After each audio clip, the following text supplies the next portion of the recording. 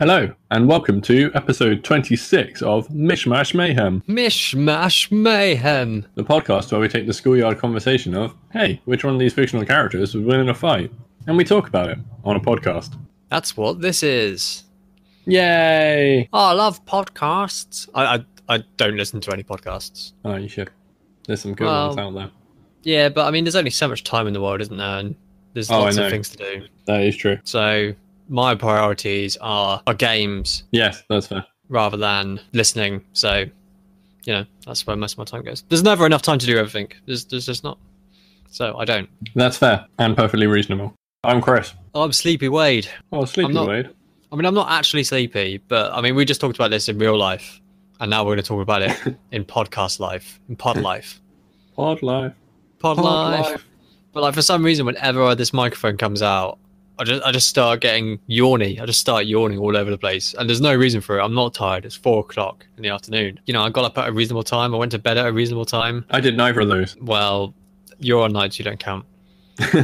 Especially as you were moving from not nights to nights. Like, it's even worse. Yes. I went to bed at 7:45 this morning and got up at 11:30. Hooray! I went to bed at just gone 12 and got up at about 8:30 or so. That's pretty reasonable.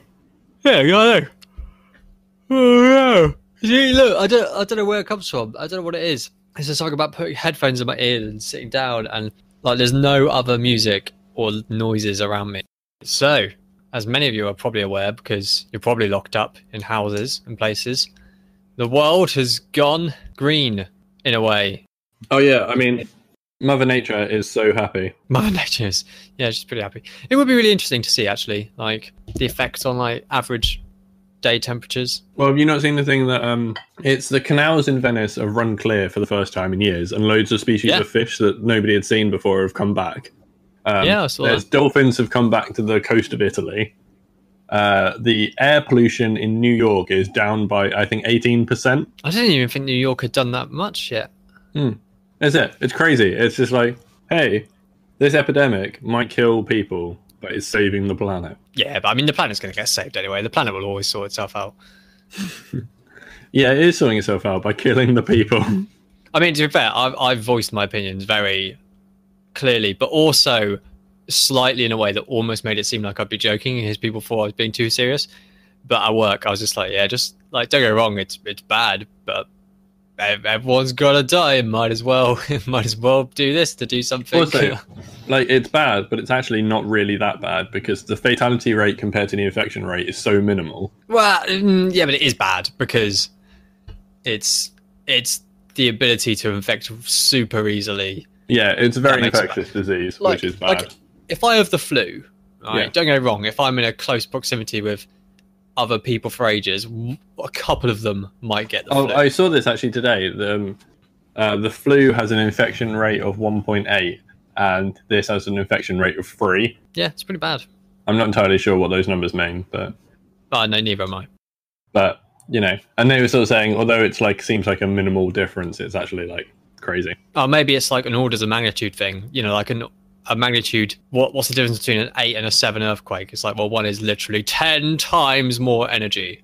Maybe, yeah. Maybe it's that. So it's, you know, what, 15 times or so more effective. I don't know. The point was, hello to all you people at home. We are also at home. I mean, handily, I can still go out and do my essential business where required.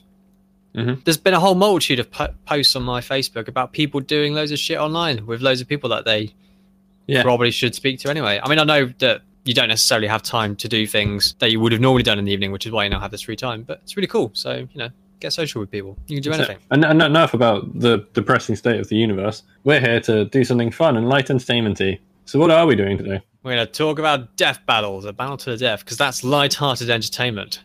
It is. It absolutely is. So yeah, for those of you who, you know, you're new because of this whole epidemic or something.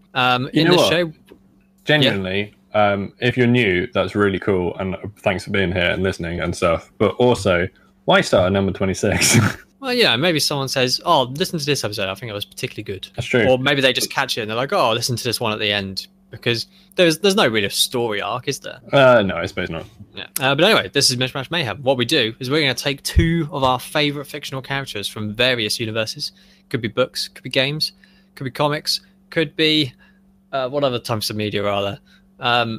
Films, song. We haven't had a song character yet. No, I'm not. I mean, it's not really a surprise. I don't know who you could have. Maybe Wonder Boy. And Young Nasty Man. I mean, Young Nasty Man would definitely win that fight. That's because he's got the power of flight. And mind bullets. Yeah. Oh man, that's really tempting to put on the list. One of the lists now, Nasty Man. Just so we can say we've done that media. Anyway, we take two of our favourite fictional characters and we put them up in a fight to the death. Each episode, we have obviously two contestants. Sometimes there is a winner from the previous episode because we have our valued Hall of Fame where fighters retire once they have earned 3 victories. They've earned their Mish, their Mash, and their Mayhem. On today's episode, we have one contender who has already earned his Mish. He earned it 2 weeks ago. Last episode. Fortnite. Last episode against Rogue. And this combatant is John McClane from Die Hard. Yeah.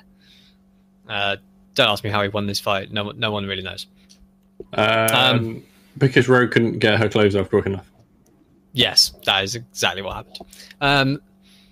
That's so stupid when you say it like that. So what we're going to do is we're going to introduce both the characters, starting with the reigning champion.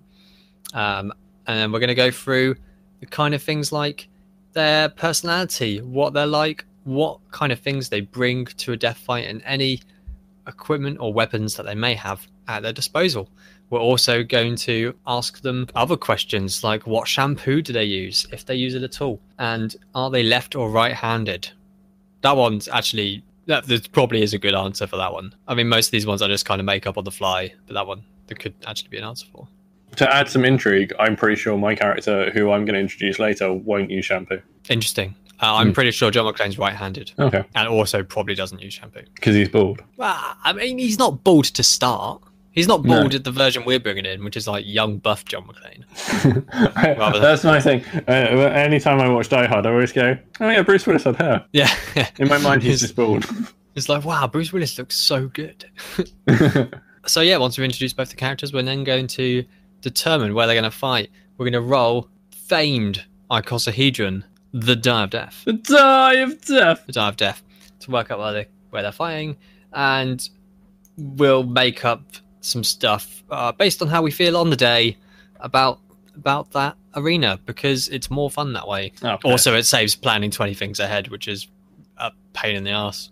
So let's get down to it. As mentioned, today's first entrant is the victor from last week.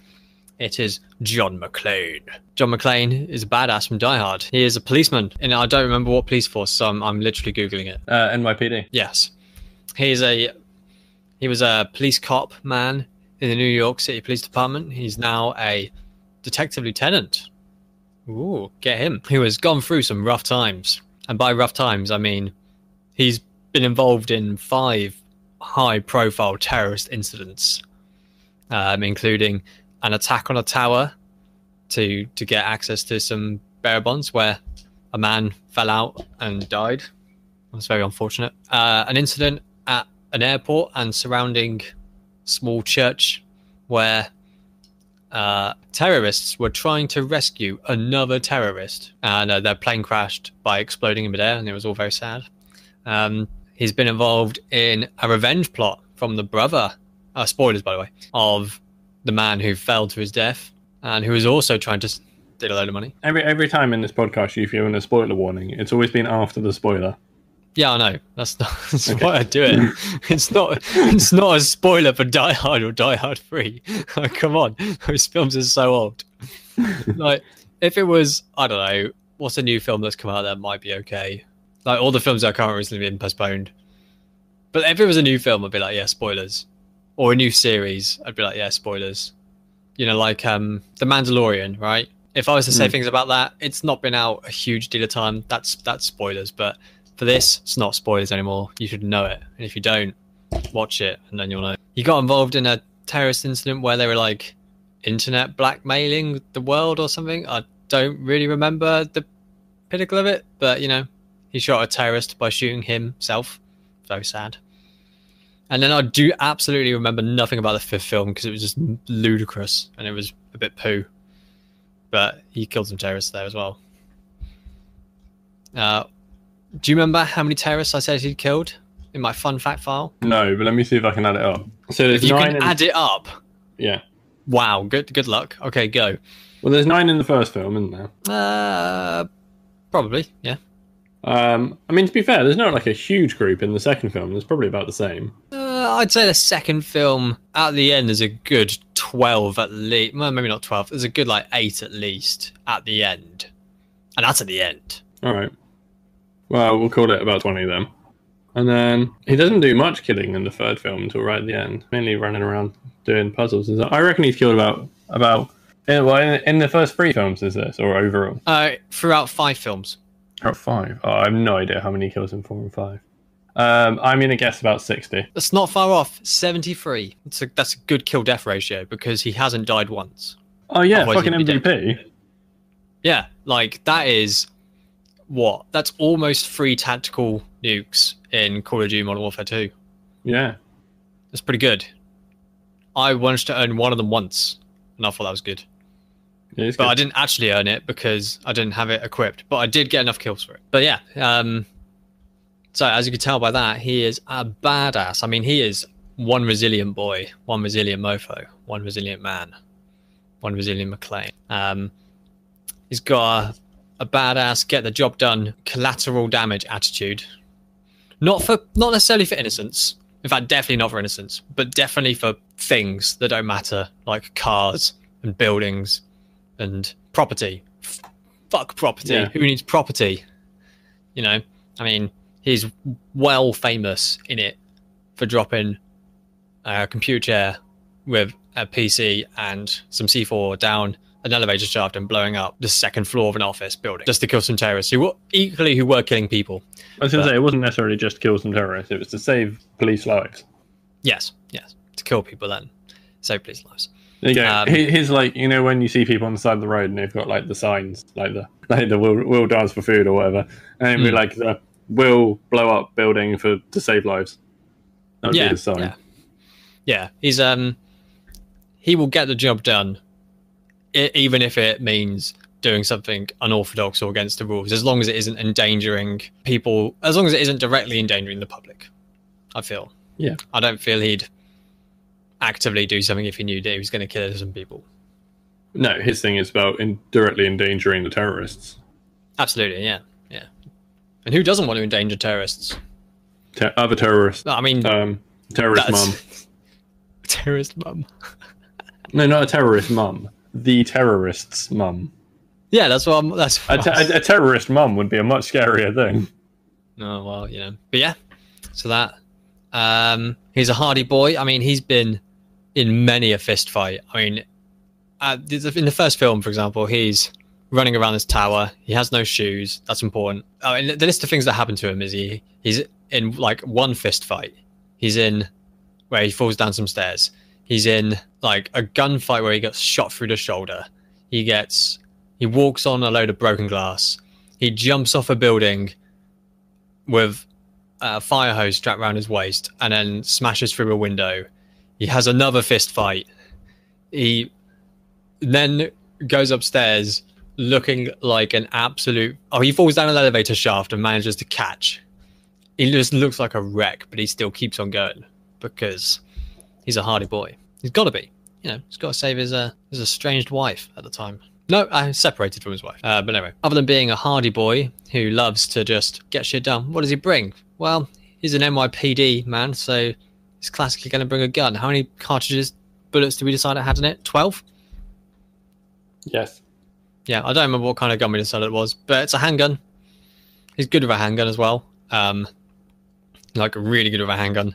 The kind of good with a handgun where he's against 2 terrorists. They have the upper hand because they're both pointing... Well, one of them is pointing a gun at his wife and is hiding behind his wife, holding her hostage. And the other one's holding a machine gun at him.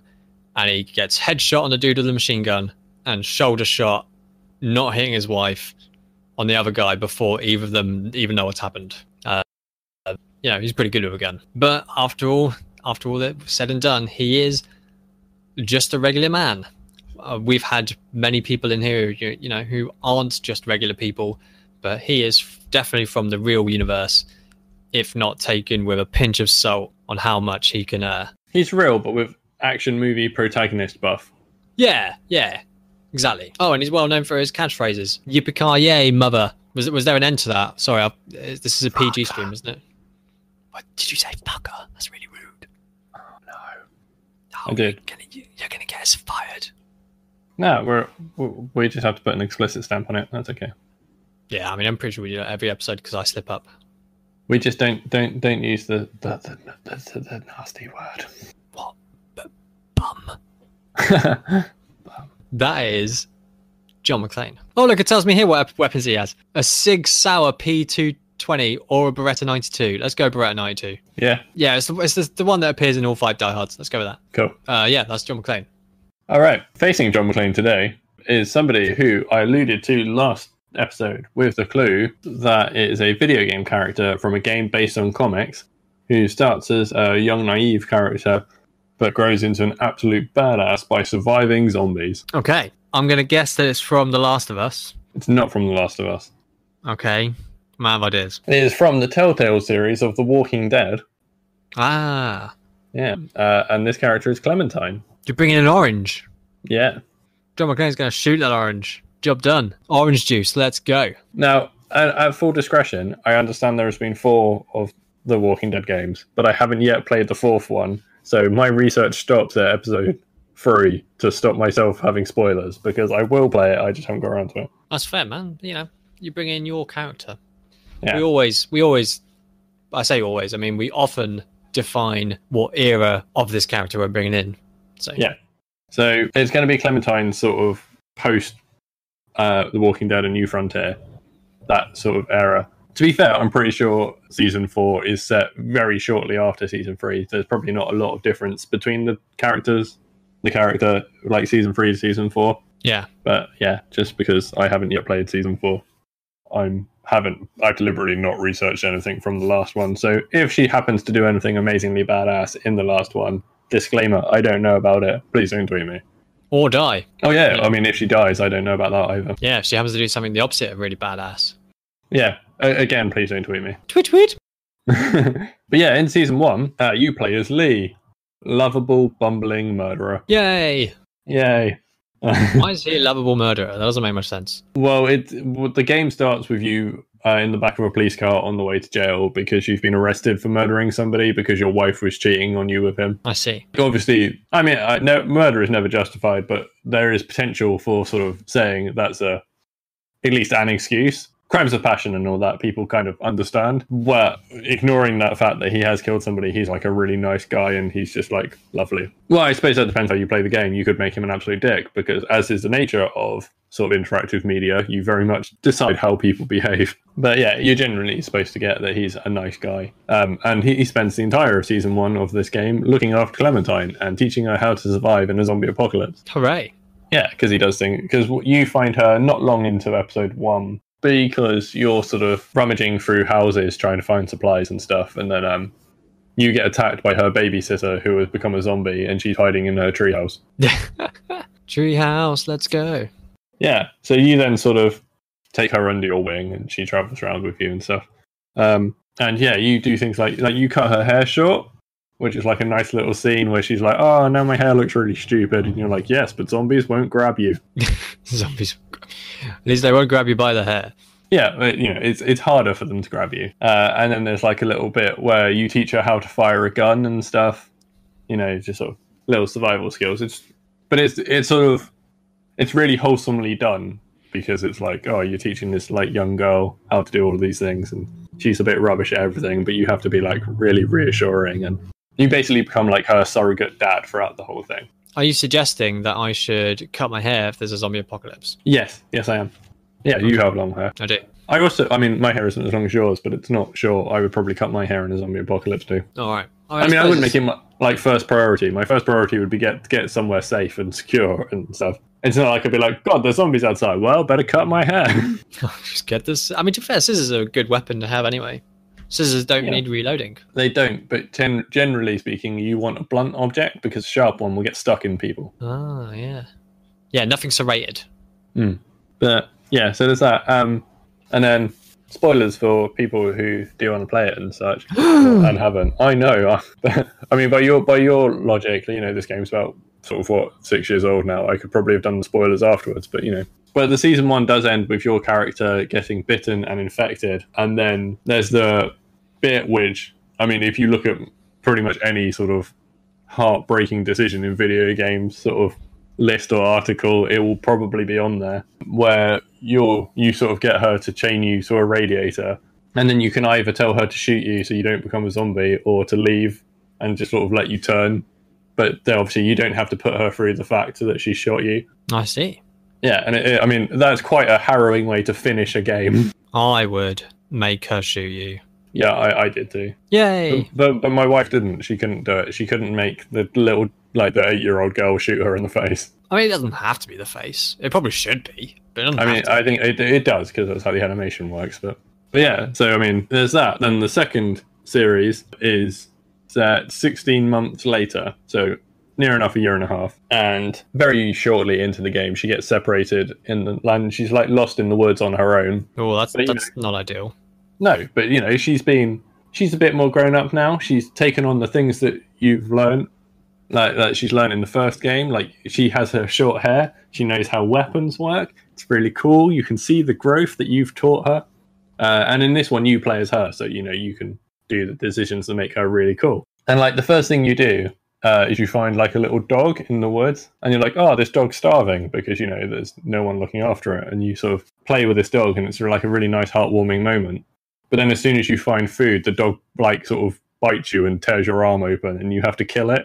And it's just like, oh, and it's like a really good way of showing how in the apocalypse things can go from really nice and lovely to really horrible in an instant. And it's not like it's the dog's fault. A starving dog would attack you for food because there's instinct. You then, like, with your arm sort of torn open, stumble around and find like a farm, and you sort of ask the people who are on the farm for help because you need medical aid because you're bleeding out pretty fast. And they're like, oh no, you've clearly been bitten by a zombie. And she's like, I haven't, it's a dog.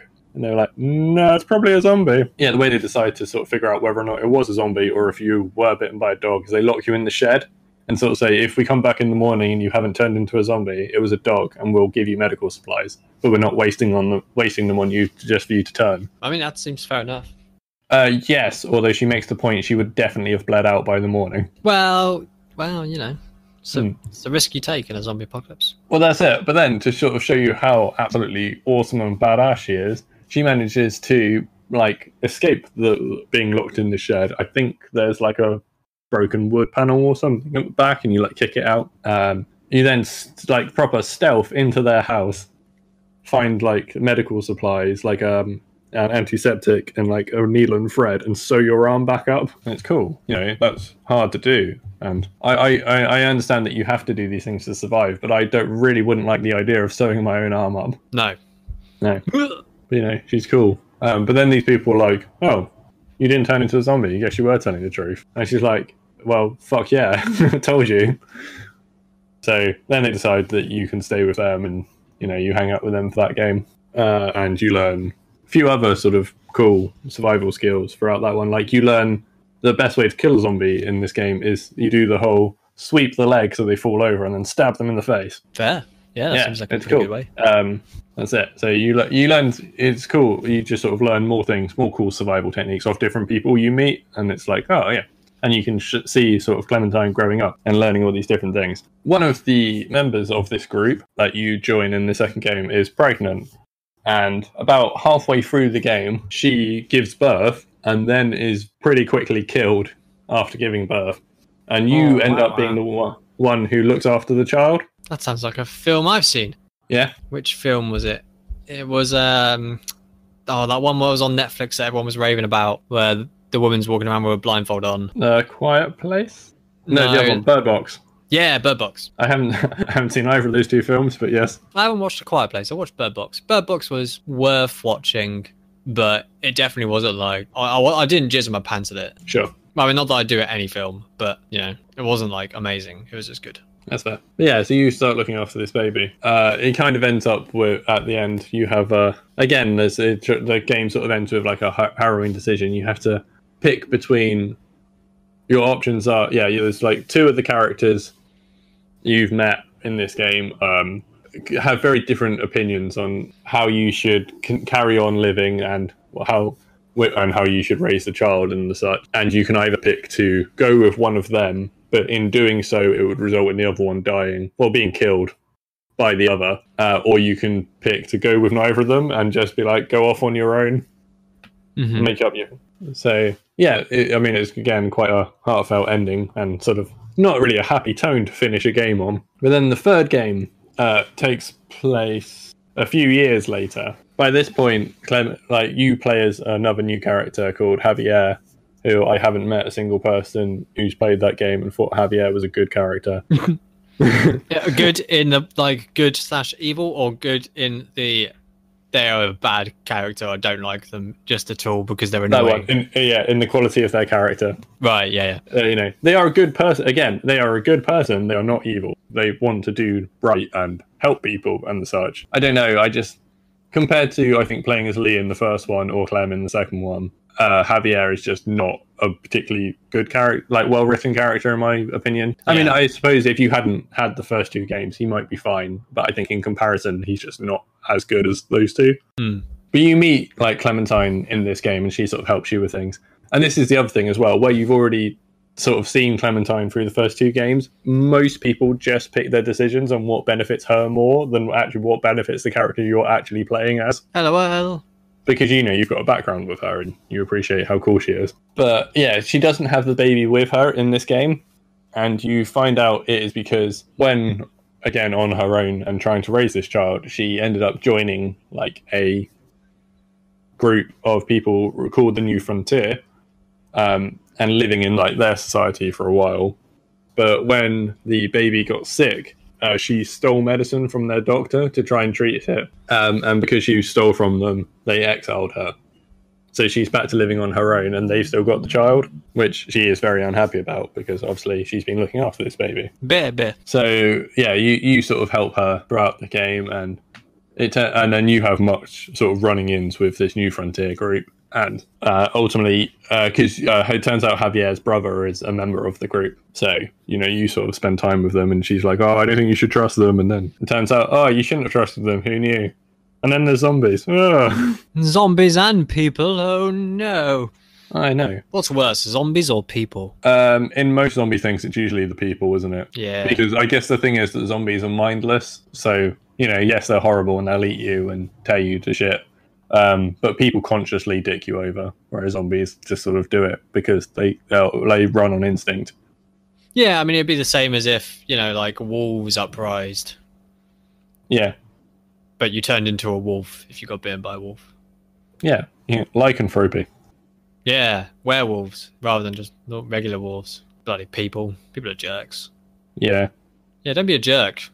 Especially now. Right. It's like if you go outside and got bitten by a shark, that shark isn't evil. But if you went outside and somebody coughed in your mouth, that person's probably evil. Yeah, I mean, if someone manages to get close enough to you though to cough into your mouth, I would also question what you were doing. Yeah, I'm not saying that justifies what they did. I'm just saying I'm questioning what you were doing. So, but throughout this game, you can see that Clem has become sort of very capable at looking after herself. She's very efficient at killing zombies. She's learned to drive, even though she's probably about 14 by this point. I mean, you can learn to drive functionally pretty easily. The thing that makes learning to drive to get your license hard is all the legal stuff about obeying laws. But in a zombie apocalypse, you probably don't need to worry about that. Yeah, you could learn to drive pretty easily, I think. Yeah. Even if you were young. My point is, yeah, she is young for somebody who typically drives. And she has learned to drive during the zombie apocalypse. Well, I mean, pressure makes results. Oh, no, it's a good idea. I'm just sort of saying, these are things she's done. You also see her, bartering with people. She's sort of quite ruthless and, she goes out and, finds supplies and stuff in the wasteland for people so she can do trades and stuff. She's just really cool. But yeah, and then at the end of the game, she finds out where the baby, now toddler, is sort of being kept and leaves to go and rescue him. And then the fourth game is her rescuing him. But as previously mentioned, I haven't played that, so I don't know what happens. She probably rescues him. Probably, yes. Or she goes to rescue him, and it turns out, how old is he at this point? He's sort of, I don't know, young. He's a mob boss, and he's making millions on people's woe and zombie despair, and she has to make the horrible choice of trying to talk no jutsu him into sense or to shoot him through the head like what's his nugget in the first game. I'm calling it now. Well, we wondered if she would die at the end, and I'd say to him, yeah, you have to like shoot me, but I don't know. But yeah, so that's sort of a brief overview of how Clem grew up during the zombie apocalypse. Like I say, she's quite sort of sufficient in fighting and effective ways of killing people or zombies, because essentially they're interchangeable. And she would probably have a knife and a gun on her at all times. Fair. But I guess in a, she probably wouldn't be as trained with her gun as, say, John McClane is, because, police training is probably a bit more rigorous. Yeah, but she would certainly be competent. Yeah. Because, she's shot many a zombie over her time. I've shot many zombie over the years. I don't know where I was going with that. But I think, really, at this juncture, what we need to do is find out where they're fighting. So I think it's time that we roll the Die of Death. The Die of Death. Right, you ready?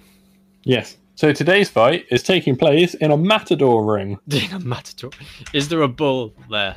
Of course there's a bull there. Of course there's a bull there. We didn't need to ask the question, but we did to affirm it to the audience. But, I mean, of course there's a bull there. Why wouldn't there be a bull there? How big is a matador ring? They're quite big, aren't they? I honestly have no idea. But yeah, I think so. I mean, yeah, they're fairly wide. I'm just looking at images. I'm trying to guess how big they are. There's a lot of room. They're not small affairs. Hey, and it also means that we'll have an audience for this match again. Well, that's gonna make things a little awkward. Because traditionally there's they're like big arenas, like Colosseums, but Spanish, right? Yeah. I'm just thinking both of our characters, their main weapons are guns. How much are they gonna be shooting? I don't think either of them are gonna want to kill innocent people in the crowd. They're sure not.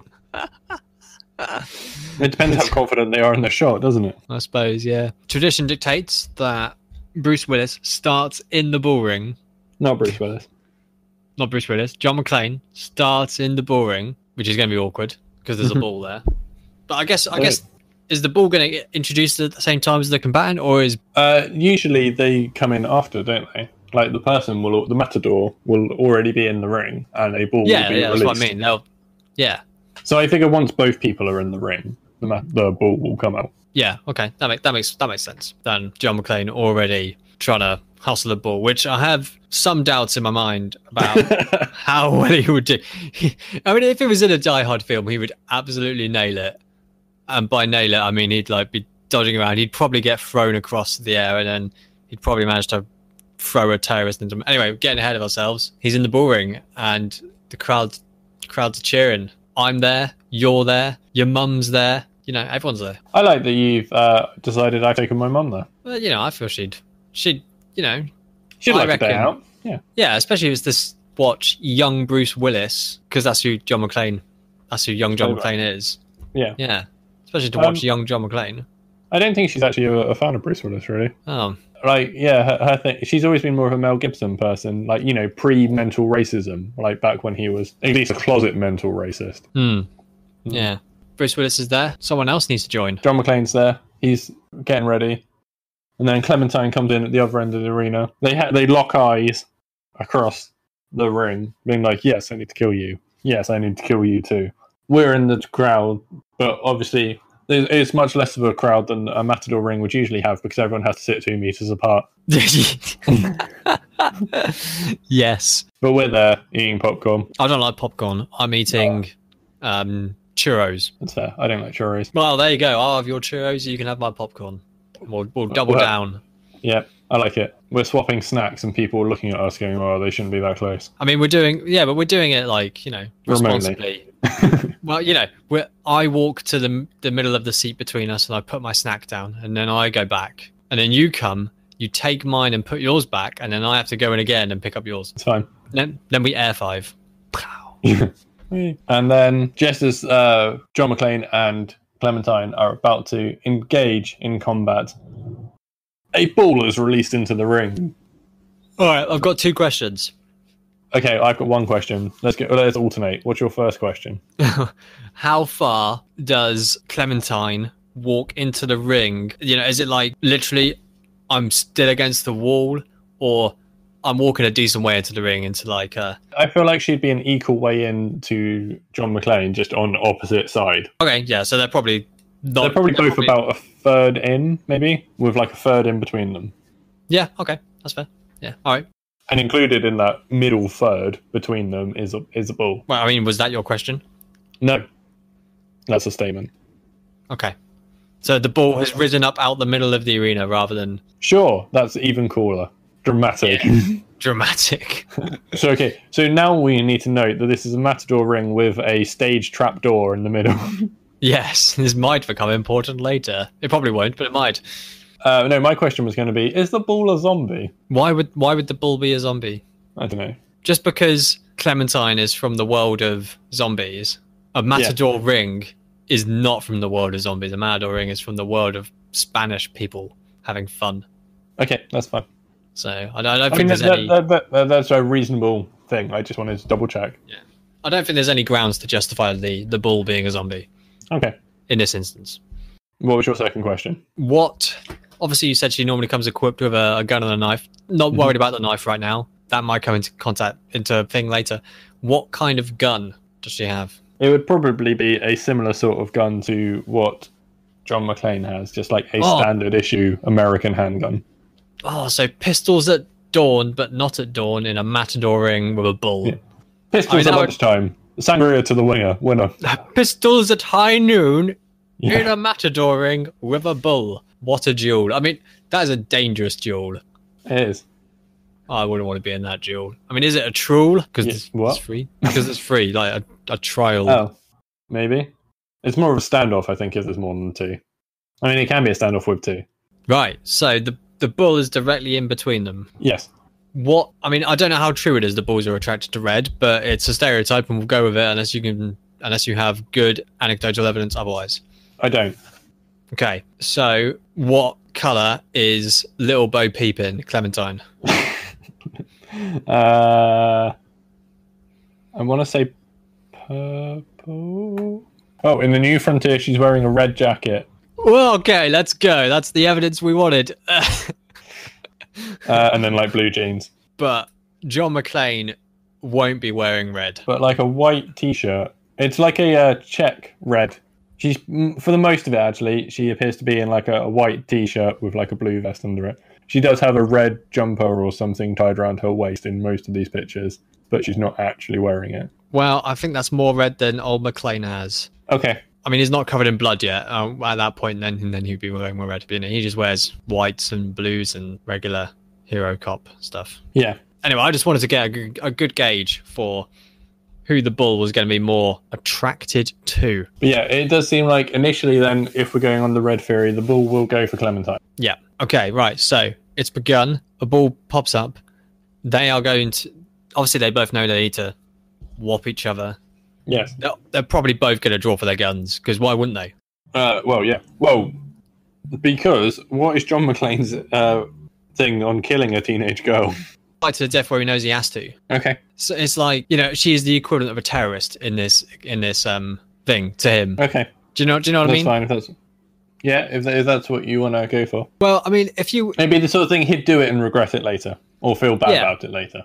Yeah. We've always had the canon here that these people, when they've come in, have known when they've seen each other that they need to kill each other. Well, yes. But, that's always been the canon. Even so, like the Wicked K tried not to kill his opponent. Well, yes, but he's always been very gentlemanly about his fights, whereas John McClane does kill to kill. Sure. I suppose as a backup as well, if in the book that Die Hard is based on, there is a bit where the character in that does kill a young girl, and then he is very much like, because she's one of the terrorists in the book.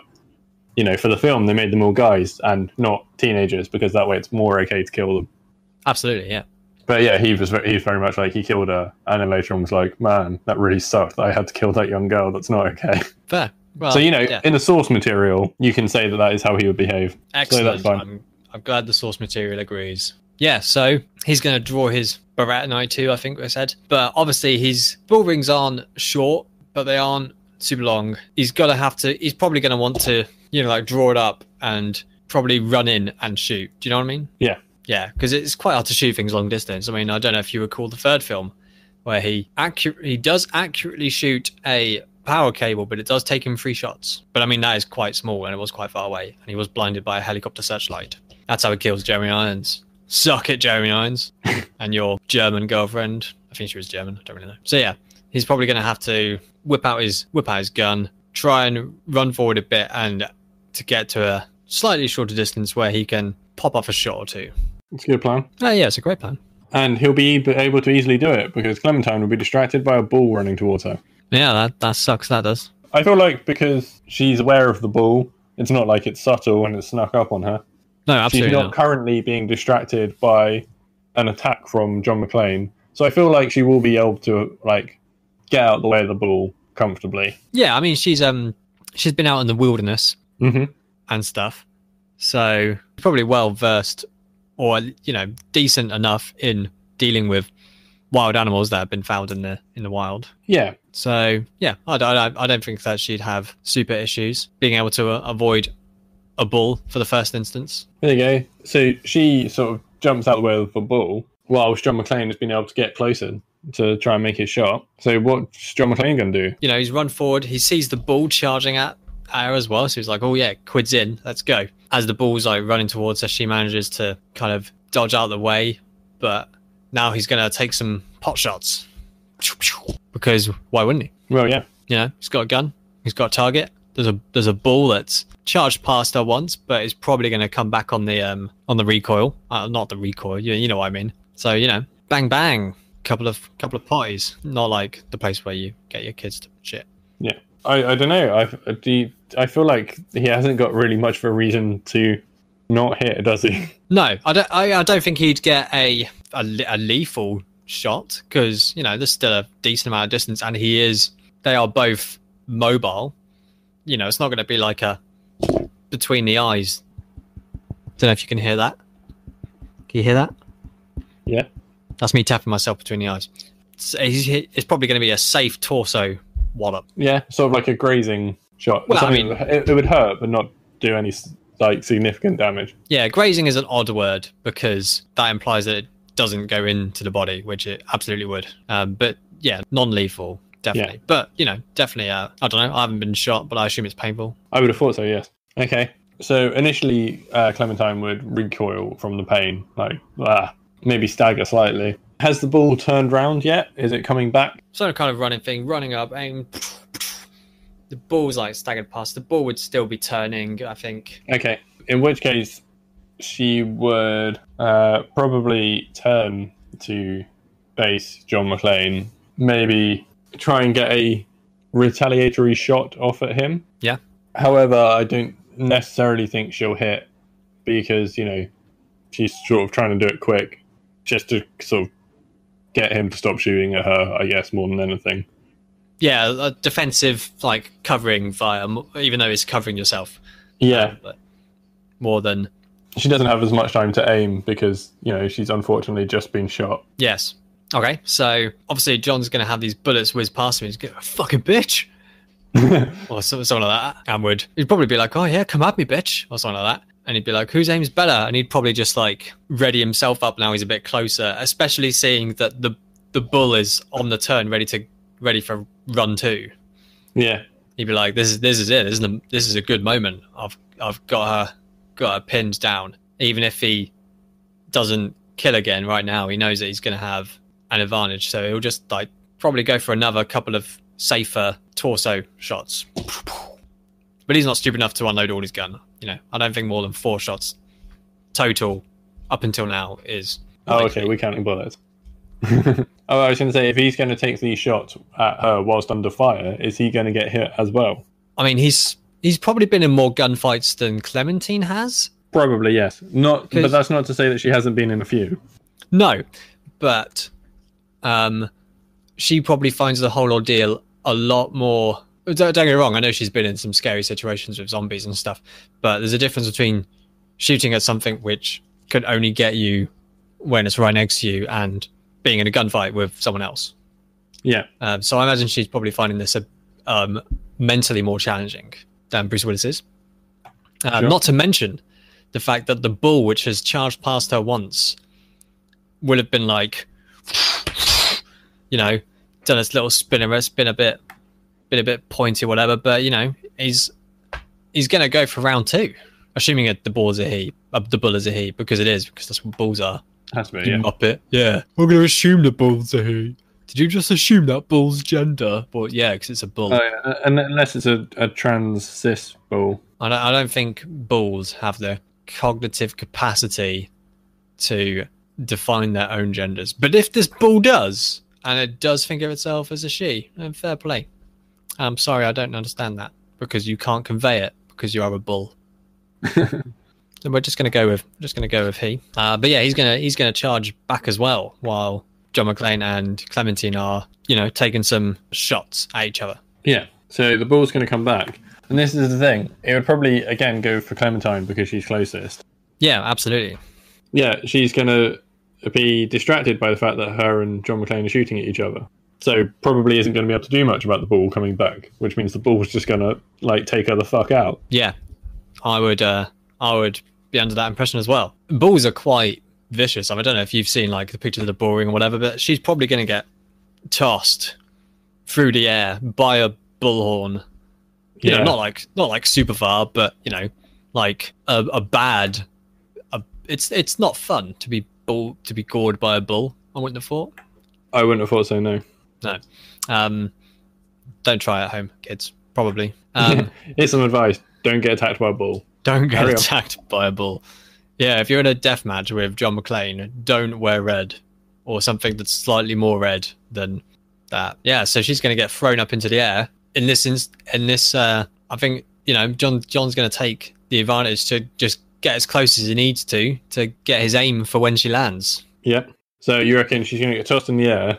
As she hits the floor, she's going to be a bit of a crumpled heap on the floor, and then John McClane's just going to kill her, like killing shot.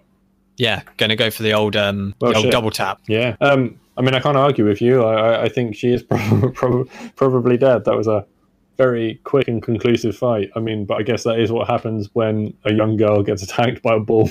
Yes. I mean, after being shot. It's what happens when you have two very human characters with guns in an unpredictable ring where unfortunately one of them was wearing slightly more red than the other. Yeah. Because if neither of them had been wearing red, I would have been prone to flip a coin for it. Because how else would you know? I mean, maybe a bull would go for a smaller target, but, well, you know, I would have gone flip a coin. But it made logical sense that the bull would go for the person wearing red, as that's what they're, what's the word, stereotypically known to do. How true this is, we don't know. But we're not bull experts. We're character experts, and that is a very loose definition of the term. Because I am nowhere near an expert on any of these characters I bring in. We just, you know, all we need to know is the basics for a gunfight or a fight to the death. But I feel that realistically, to be honest, even of those two, in most situations, unless it had been probably like a woods, I think John McClane would probably have had the upper hand. Yeah, although Clem might have been better if she'd gotten close because she has a knife and is good at using it. Yeah, that's true. I think she would have had certainly like speed, and I think if it had been a more like scenery based arena rather than an open plain with a ball in it, if it had been a bit more like scenery, she probably would have had the advantage because she's quite nimble and used to survival skills and stuff. Yeah, that's what I was thinking. That's why I went for woods. I was thinking if it was like outdoor nature-y, then she's far more used to using natural terrain to her advantage, whereas John McClane's far more used to dealing with cityscapes and open places. Yeah. And obviously, as we discussed, having been in more gunfights, has a cooler head under these gunfights and also discussed probably the more professional training. I think he would have had a better heads up in most of these situations. And unfortunately, we got a situation where John McClane would have had a good heads up anyway, and then B, there was a bull who made it even worse for poor Clementine. They don't teach you that in Zombie Survival Club. No. Maybe they should. Maybe they should. Zombie and Bull Survival Club, or Zabsk for short. I think just Zabs sounds better. And then you can dab, but like when you dab, you make like a Z. Sure. Zoltan. Zoltan. Bloody love Zoltan. Yeah, with that, I guess John McClane, he's earned his mashed potato. He's earned his Mish, he's earned his mash. An unlikely fellow, but you know, there we go. Poor dead Clementine. Poor dead Clementine. All right, so what's happening? What's happening next week then, or next time? Before we get on to next time, I just want to quickly say thank you, Lisa, for suggesting Matador Room. You know, another fan suggestion in the arena today. It was an enjoyable arena. It is entirely your fault for suggesting it that a young girl got trampled to death. Well, you know. Well, technically she got shot to death, but you know. Technically she got shot to death. You know, these things happen. They happen to the best of us. They sure do. So, clue for my character for next episode, to see if I can stop John McClane getting his Mayhem and joining the Hall of Fame, is this is a character from a webcomic. Okay. I have a feeling I know who that might be. Or, you know, a range of characters who it might be. You're probably correct, go for that feeling. Who really enjoy stabbing things. Oh, nice. Yeah, I think I got the right comic and then I now have the character as well.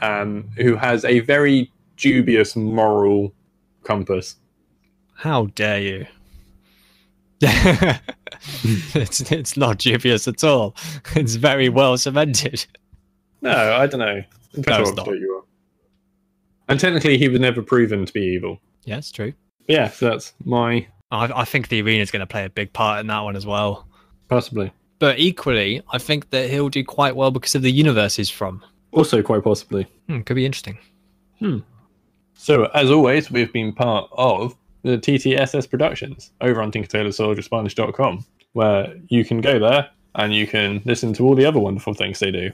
All the wonderful things they do. You know, such as the podcast. Podcast for me and podcast for you. Yeah, such as the podcast on parliamentary language, which is doing a lot about the state of the world at the moment, you know. So if you want a good political corona update, then they're the place to go. Fair chance. Or, you know, if you just want some way to enjoy your isolation, if you are one of the persons isolating, then Dr. Wilco's campaign for better beverages might give you ideas of how to enjoy your time at home. Happy days. Yeah. Speaking of, did I tell you about the really nice cocktail I had there? You definitely told me about some cocktails, but I'm not sure if you told me about like a super nice one. Go ahead. Tell me about it. Well, it was Malibu, Greek yogurt, and toffee sauce. Wow, you did not tell me about that. That sounds really interesting. Yeah, it's the sort of thing I keep thinking I need to buy some Greek yogurt and toffee sauce and try and make it at home. But I bet if I did it myself, it would not be as nice as the one I had out. It was kind of like drinking a chocolate eclair. It was the thing they were going for. Okay, yeah. Cool. Yeah, it was genuinely one of the nicest things I've ever had to drink. Awesome. That sounds really cool. Yeah. You can contact us on the Twitter at podcastmmm, or you can email us on the email address podcastmmm@tinkertailorsoldiersponge.com. Nifty. Yeah, you can do that, and you can tell us how you think this episode would have gone if you think we've done it wrong. Or you can suggest characters to take place in the future of episodes. John McClane, as we mentioned last time, was a fan suggestion. You can also suggest arenas for the fight to take place. As you know, today we had a fan suggested arena, which was interesting. Heavily influenced the episode. It did. It really did. You know, we always prefer it when we have fan suggestions because it's nice to know that people are taking an interest and, you know, validating our existence. Yay! Yay! Please validate us. Yeah. So that's sort of it. Any final thoughts for today? I spent about 32 hours watching Age of Empires over the weekend. Over 4 days, and it was awesome. Cool. That's my final thoughts. Bye. Catch you later. Catch you all late.